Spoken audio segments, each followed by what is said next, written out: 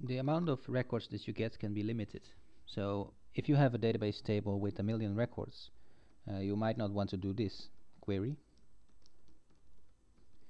because it might take a while when it has to show 1,000,000 records.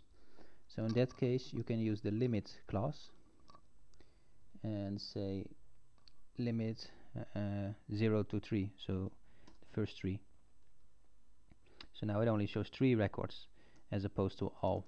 In our case we got only 9, but you get the idea. And you can also put the offset in there. So now we're starting from the 0th index, so starting from the top, but you might want to start from the second.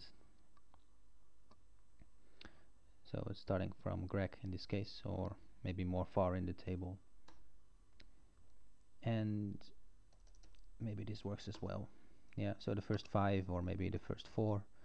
So that's what you can do with the limit class, and it's very useful in that regard.